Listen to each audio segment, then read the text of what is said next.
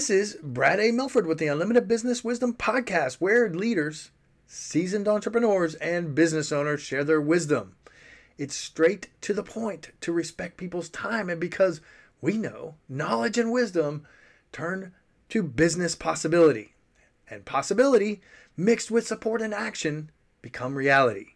In this podcast, we discuss leadership, sales, marketing, operations, team development, quality, and finance to drive sustainable results and everlasting impact to make the world a better place. Thanks for joining us. Hey, Steve, welcome to the show. It's fantastic to be here. I love that you were able to hop on and you took a chunk out of your day to be here to serve people in the entrepreneurial space. So thank you so much. Appreciate it. My pleasure.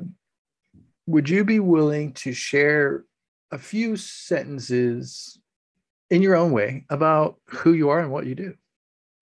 Yep, sure. So I am the CEO and founder of Founderspace. And Founderspace is a global startup incubator and accelerator. We work with hundreds of entrepreneurs all over the world, helping them grow their business. I am also a venture investor, and I am the author of 3 books. Make Elephants Fly, which is all about the process of radical innovation. Surviving a Startup, which is just what the title says. How do you survive a startup?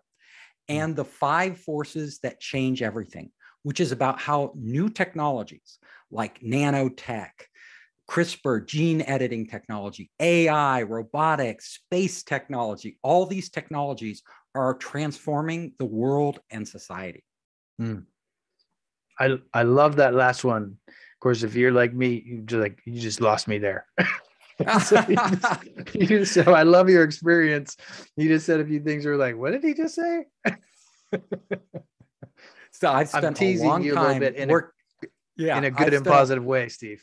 I spent a long time working with startups all over the world that are developing this tech, as well as scientists, some of them Nobel Prize winners, and researchers, and trying to figure out where the technology is taking us next. What's going to happen with the next iteration of AI? What's going to happen when we implant chips into our brains on a massive scale, like Elon Musk wants to do? What's going to happen when we have robots that can really converse with us like human beings? How will that change our relationships? Right on. Right on. Those are fascinating topics. And it's a world where many of us don't know that much about. So yeah, love that. And Surviving a Startup, I love that title because woof. You've been there. I know. I have been there a number of times. Done 8 companies of your own, helped hundreds of entrepreneurs. Yeah. It is literally like survival in the beginning. So great title, Steve. Thank you. So I'm happy to kind of go into detail on surviving a startup. And what I have found working with entrepreneurs, the key thing is it's so important that people start off in the right way. A lot of entrepreneurs make a big mistake. So, and their number one mistake, honestly, is they think that the idea matters. The idea they begin with matters. And, everybody, you think that there's an epiphany, right? You have to have this epiphany to break through. Well, what I found is that that golden idea, more often than not, the one you think is going to make you rich, doesn't work. It doesn't work. It's either a bad idea, you thought it was good, which is very easy to do. I've done it myself. Or it's an idea that just isn't quite right. You haven't really figured it out yet. So what I tell entrepreneurs to do is don't make the mistake of coming up with one idea and latching onto that idea and then trying to go out and sell everybody on that idea. Do the opposite. Come up with 20 ideas. And then don't even focus on any one of those ideas, but pick those ideas in a direction you want to head. So let's say you want to revolutionize the restaurant business. You think I want to change this. Either I want to start a new franchise, or I have new technology that I want to apply to the restaurant business, or new business models. I think I can do this. Come up with 20 ideas around that. And then don't go out and build those products or services. Don't go out and try to raise money. Don't do any of that stuff. what you do is spend 80% of your time up front going out and looking for the right people to implement in this area, in this field, in the restaurant business. Like, do I need somebody who knows this business inside out and has relationships? Do I need somebody who is a technologist who can help us like innovate beyond what other people do? Do I need somebody who's a user experience designer? So if we design something, it really captures people's attention. And who are the best possible people I can get?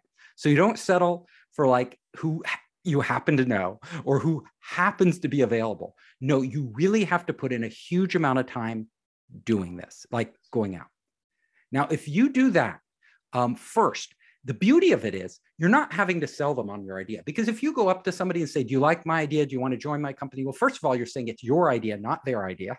Secondly, you're saying they judge your idea, whether they like it or not. Like I said, most ideas are wrong. You know, this is something people don't realize, and I write about it a lot in my book.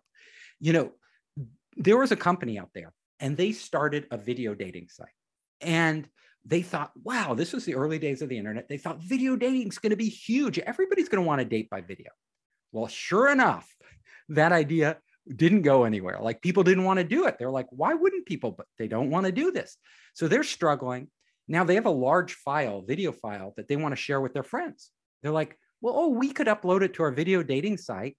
And instead of sharing this huge file, we just share the link and they can watch it on our site. And they go, oh, that's a great idea. And so they share it with their friends. It works really well. And then their friends want to do it. They want to start. So they enable that to happen. You know what that company's called today?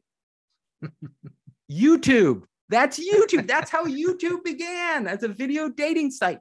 You know, but they didn't know, you know, it was a totally different idea. Google began as a nonprofit. They were just focused on helping academics find research papers online. It was only later they figured, you know, they became all search engine for everything online. You name the company Slack, another huge one. They began as a game. Nobody liked playing the game. It wasn't a very appealing game, but the engineers had built this communications platform to collaborate in building the game.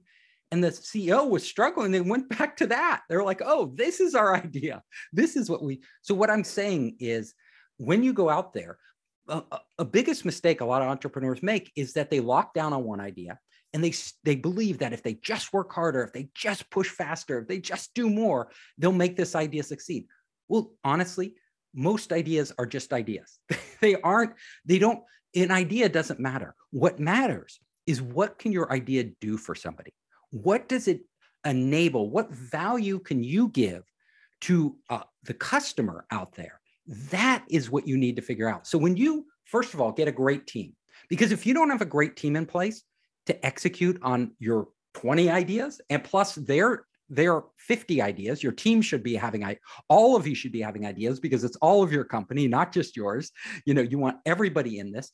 So what you need to do is, if you can't execute on it, you could have the best idea in the world. You could have started with the best idea, and you will fail. And I've seen this happen. You know, I work with so many entrepreneurs. They have like a great idea, like an incredible idea, and they just drop the ball, and somebody else picks up that idea. And sure enough, they run and they become a huge company. So first, get the great team, pick an area you want to focus on. And then step number 3, really important, go to the customer. Don't build the product. Don't try to raise money. You don't even know what you're doing. Pick something you don't need to do that on. Go to the customer. Completely engage with that customer. So you need to get inside that customer's head. And that involves not the beauty of having 20 ideas or 50 ideas instead of one, is that you're not hell-bent on selling them your idea.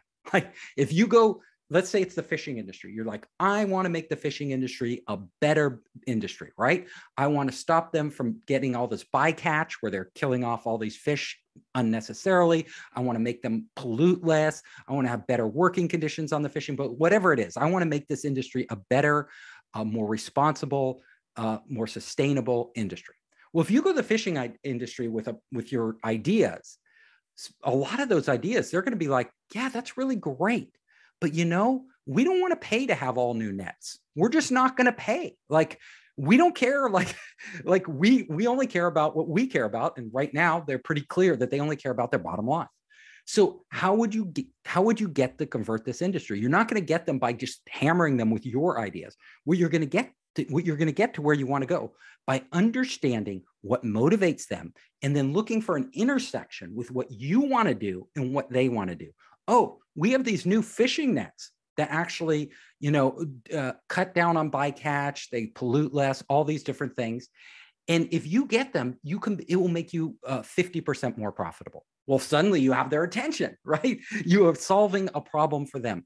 So whatever business you're in, you need to embed yourself in that industry and go deep with your team and start testing things out. And as you go through this process, that's where the real breakthroughs come. Not at the beginning, but usually somewhere in that process, you suddenly realize, like YouTube did, oh my God, this is it. This is what people need. This is what they want. This is where we can offer what I call extreme value so that you just suddenly explode as a company.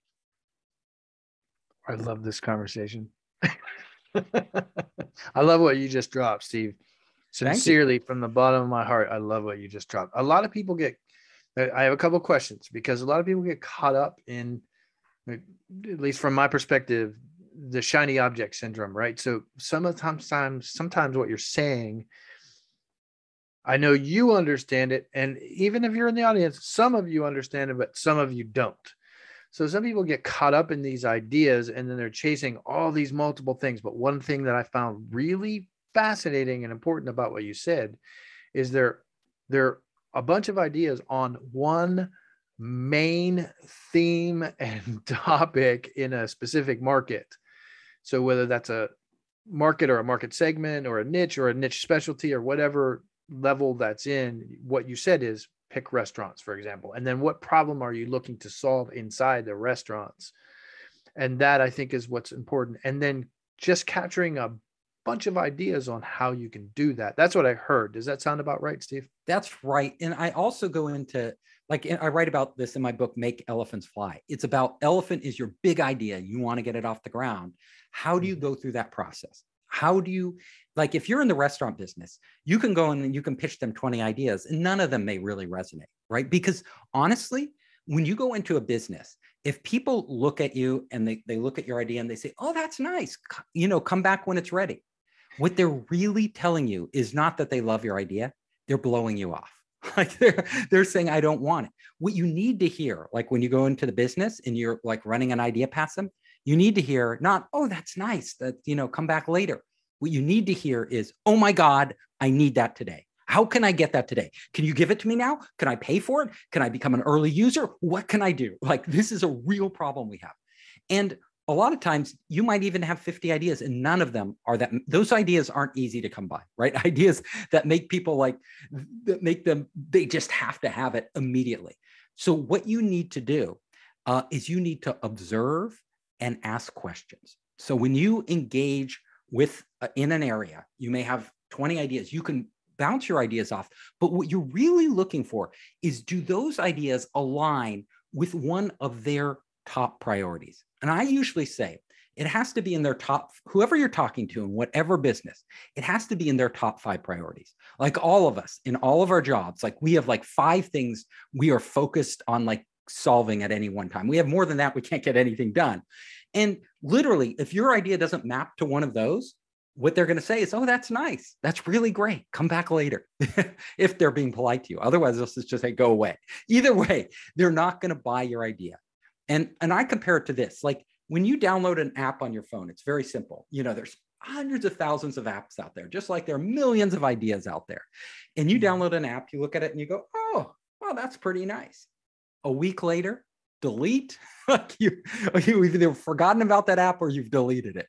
You never go back to it. The only apps you use, they are in your top 5 priorities. You're looking for something to do a certain thing. So this is another thing that I talk about, in surviving a startup. It's pent up pockets of demand.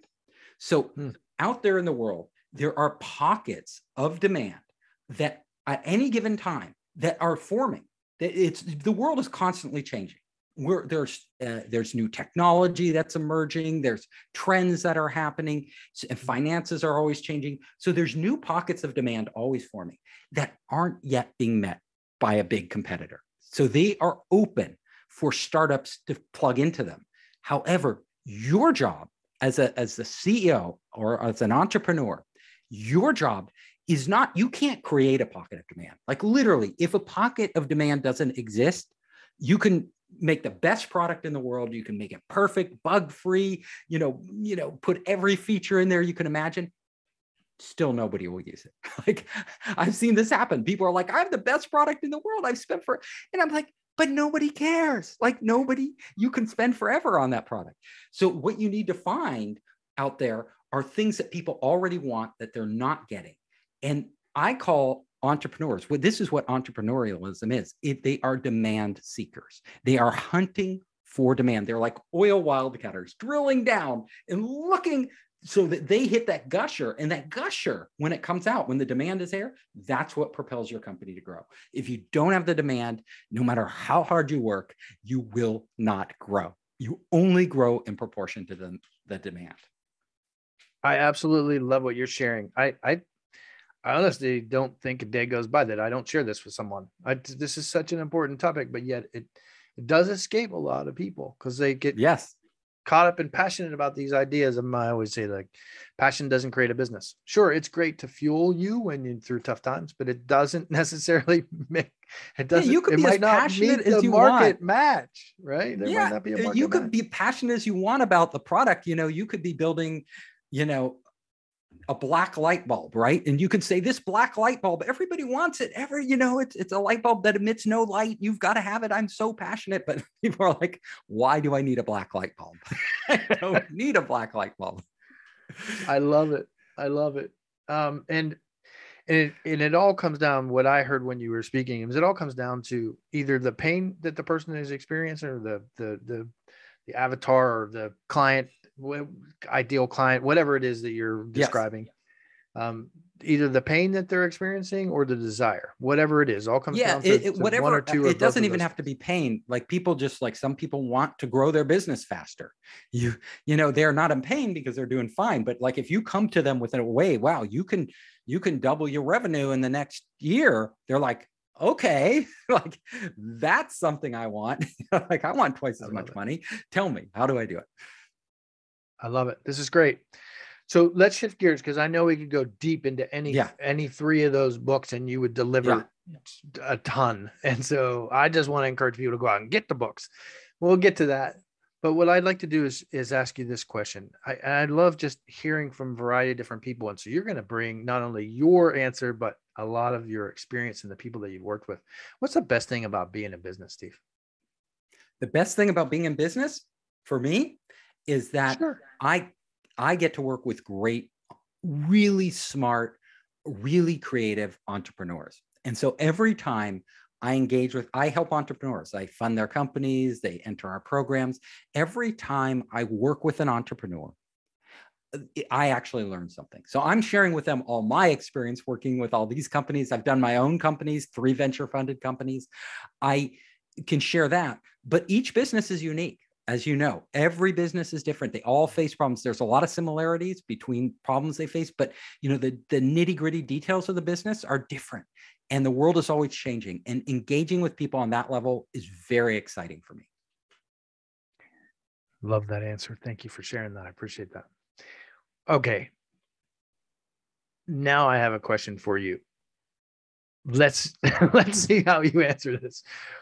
Having worked with a variety of different founders and having a vast, years of experience, what do you think is the number one problem with entrepreneurs? I know you shared a piece earlier. Do you think that is the number one? Well, in surviving a startup, I write about this. It's tough. Mm-hmm. Like 90% of, these high concept startups fail. If you're really pushing the envelope, like being super innovative. If you're doing a more traditional business, that's slower growth. The survival rates are much better, but the upside is limited. You're not going to get the crazy, unicorn status. So, the things that entrepreneurs face that are really, really tough. Another one that's probably bigger than the other ones I told you before is yourself. knowing yourself. Like, you can have all the great advice in the world that I could give you, but if you aren't suited to be an entrepreneur, that can be a real problem. So there are certain people, like being an entrepreneur, honestly, they go into it for the wrong reasons. So some people go into entrepreneurship because they think, I hate my boss. Like, I just want to get away from my boss. I want to be my own boss. And you know what I tell people? Your boss may be bad. You list all the bad things about your boss. But I tell you, the day you become an entrepreneur, you're going to get a boss that is like far worse than your old boss ever could be. Because this boss, this new boss you're going to have, won't ever let you alone. Like, this boss is you. And this boss, when you wake up in the middle of the night, there'll be the boss there telling you, you should be doing this, you should be doing that, stressing you out about problems. When you're on vacation, the boss will be there with you. You will never escape the boss. And this boss has an endless, limitless number of tasks for you always to be doing as an entrepreneur. And there's stress, there's uncertainty, there's financial risk. All these things are going to be on your shoulders as an entrepreneur. So the biggest problem with a lot of people is first of all, some people are just not suited to be entrepreneurs. Like, they can't handle the stress. Like, they can't handle it. And they would be, if you're that type of person and you like structure, you like predictability, you like stability, don't be an entrepreneur. Get a corporate job, do something else. If you can handle those at a reasonable level, then you can start improving yourself. Like, you can start making yourself better at dealing with stress and other type of things, but you have to have a minimum threshold to be able to handle it. And then you also need to understand how to be a good boss to yourself. Like, give yourself time off, give yourself breaks, have meaningful relationships don't cut everybody off in your family and friends because you think you have to work all the time. You have to work just as hard on yourself and your human relationships with other people around you as you do on your business. Otherwise, you're going to fail. So important. I'm glad you shared that, Steve. I know you and I can talk about tactics and strategy all day long, but what you just shared is really important. And look, some people overlook it and they find themselves way too stressed. So thank you. I really appreciate you sharing that. Steve, so we're going to zip through the next two questions pretty quickly. So if you can give me a shortened version. Yeah. I find, right, from doing this, that I talk to a lot of people who are getting so much business, even through COVID, like they're just getting so much business that sometimes the chaos causes some overwhelm. Would you be willing to share your thoughts with me on what that means to you or some solutions that you might see through that? We all get overwhelmed, and overwhelmed is two things. One, it's first of all, you not taking enough time to bring the right people onto your team. When you are overwhelmed, it's usually because you are trying to do too much yourself, because your company can always, any company can grow. If you have the business there, you can grow. But, I was talking to an entrepreneur the other day, and he's like, he can't grow because he has too much work to do and he doesn't have time to hire the people, right? And what I'm telling him is, you have to make that time. I say the CEO's number one job, from the day one, and I told you this, is bringing on board the right people. If you spend all your time literally doing nothing else but getting the right people on board, that's all you need to do, because literally they will do the rest. If they are the right people, you don't have to worry about those things. They're going to take care of them. And if they're not the right people, you need to replace them. So make that, if you don't want to be overwhelmed, make that your number one job. Love that answer. Love it. And just to follow up really quickly on that. So I know with a lot of newer entrepreneurs, Steve, what happens is they love what you're sharing right now, but they don't have the money to be able to do that. Any advice to that crowd? Pick an idea, first of all, where you don't need a lot of money to start. If you are going to say, I'm going to go to Mars, well, you better be Elon Musk to put that one on the plate. You seriously there's an infinite number of ideas out there. There's an infinite number of businesses that can benefit with new innovations, and you can do so many things in this world. Some of them require a lot of upfront capital. Others require time, investment in human capital. And that's something you can do. Like, look, if you're going to get people on your team at the beginning without a lot of money, you're going to have to motivate them, not through money, but through sharing a vision and a purpose with you. Get good at that. Get good at communicating to people of why what you're doing is so important. And then take the time to find people who share that with you, share that belief with you. Those people will stick with you longer. They'll make better partners. They'll be more motivated. Those are the people you need for a startup, especially at the beginning stage. And it doesn't require money. But it does require time. And if you don't have enough money to survive, well, then you need to do it as you work, right? You need to hold down a full-time job and do it as a part-time thing until you really get it going. Love it. Absolutely love it. Thank you so much for all of those answers and those shares, Steve. What other people that successful like yourself, of course, should be on the Unlimited Wisdom podcast? So I'm going to recommend two people who I think are great. So one is Mark Netter. He is a former business partner of mine, a really great guy, and I will introduce you. And I think you'll find a lot of different synergies there. Another one is Manny T. He's an entrepreneur I'm working with now, a really amazing entrepreneur, and he helps startups. So he has this whole platform for helping startups, helping other entrepreneurs succeed. And I'd like to introduce him to you. I love it. I love how we help one another make the world a better place. This is a beautiful thing. Thank you so much. All right. Now you've already shared so much knowledge and wisdom. If you had to pick one thing, now let's go two different routes. We talked a lot about startups up to this point, right? So let's switch gears. If you had to pick one thing that you say somebody is a seasoned, now let me define that, because season could be 50 million or it could be 1 million, right? So, but as a seasoned entrepreneur, you've been around, 3 to 5 years, you've got pretty decent footing. What do you think is the biggest issue that you see there? And what advice would you give to someone who's in that stage of business, Steve? Any thoughts? So for any seasoned manager person out there in any business, you can do one thing to improve your business. And it's what I call ask, don't tell. Very simple. When you engage with your team, your employees, instead of telling them what to do for the next week, ask them what they should be doing. So you want an employee's preparing to host an event for your company. Instead of going and telling them exactly how to host the event, what to do, all the different things that you've seen work before, go to them and try this. How do you think the event should run? Do you have any ideas on how we could make this better? How do you think we'll reach out? Can we double attendance? Do you think you can do that? Can we make this an experience they won't forget? How could we do that? All of a sudden, by asking them instead of telling them, boom, you're turning on a light bulb in their brain. They're like, oh, my boss just asked me how we can make this event better, how we can make it something people will remember. Now, if they come up with an idea, they're going to take ownership of that idea because you didn't tell them to do it. They came, and they might come up with an idea that's so much better than anything you've thought of, like in the past. Ask, don't tell.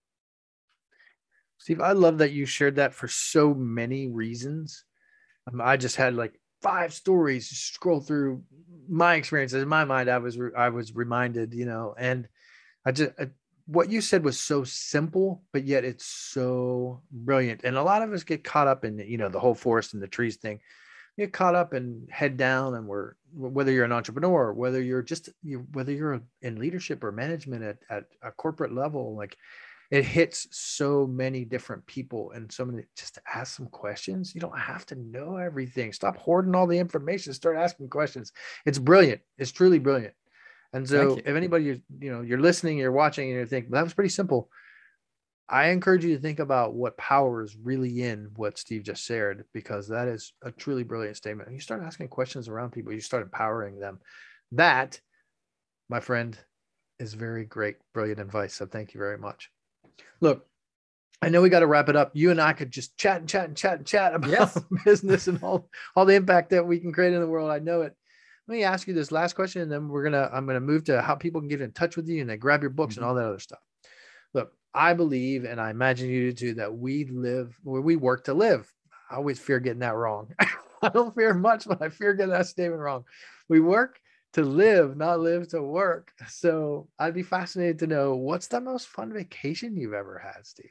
Well, I hope it's the one that's coming up. I'm about to leave tomorrow on vacation. So I'm going to Sedona, Arizona. But I will tell you, I've had so many fun vacations. It's probably the most fun was in the middle of COVID. I decided to drive across the country and work from Airbnbs. So I'd rent an Airbnb for a week in one city, then I'd go to another and another. I did this for 5 months. Is absolutely amazing. I saw America like I'd never seen. I'd never driven across the country. And I got to spend enough time in each city, even though I was working, you know, because you're there for a week, you get to see a lot. And it was just an amazing experience. Love it. I love that. I too have packed all my stuff and have been out on the road for a while now. So I love it. So that's great. It's such an experience. I mean, some people never get to get that experience. So thanks for sharing, Steve. Look, I know you're working on a bunch of initiatives. You got some fascinating stuff going on. So share us, just share with the audience, like what you're working on right now, how you're serving people, and then how they can get in touch with you when they watch and they listen. And they're like, I need to reach out to that guy. What's the best way? Sure. Reach out to you also. Let me tell you. So if you want to reach out to me, it's super easy to find. Just go to founderspace.com, Founderspace. We have tons of videos there. We have tons of materials, an online startup kit, all this stuff for entrepreneurs. They're my books. You can get all my books there, and you can email me. Or if you want to get a hold of me, I'm on virtually every social network. Just search for Steve Hoffman, Founderspace, or my nickname, Captain Hoff. And LinkedIn is a great place to find me. I love it. Of those, I want to get to like one focus, right? So of those, what's the best way? When somebody's just die hard, they listen, and you're like, I got to get in touch with this guy now. Just go to the website. From the website? Hit contact, put my name in there. They all get to me. Love it. Thanks so much. I appreciate it. And what's the number one initiative you're working on right now? Is it just working with people one-on-one inside the founder space, or what is your main initiative? I work with entrepreneurs one-on-one. I work with groups. We have batches that go through Founder Space. I'm just constantly engaging with entrepreneurs around the world. So, you know, I work in the US, do a lot of work abroad. I'm probably going to be going abroad in June to work with entrepreneurs in Europe. So no matter where your audience is, you know, if they want me to engage with them, like I travel a lot. And you know, all throughout Asia, all throughout Europe, I will be very happy. They just need to contact me. I love it. Steve, thank you so much for the investment of your time, to be here, to be able to serve people in the way that you do. I really want to highlight and showcase you. Thank you so much. I celebrate you. This is Brad A. Milford with the Unlimited Business Wisdom Podcast, where leaders, seasoned entrepreneurs, and business owners share their wisdom. If you're looking for more on leadership, sales, marketing, or operations to drive team development, higher quality, and high-level sustainable profits, we encourage you to join the Built for Brilliance community on Facebook, or reach out to us about one of our mastermind groups, coaching or consulting, or even fractional COO services. You can reach us at buildbrilliance.net/contact. We thank you for listening, for sharing the show, and appreciate your rating and reviews, as this makes more shows possible. Thanks for joining us.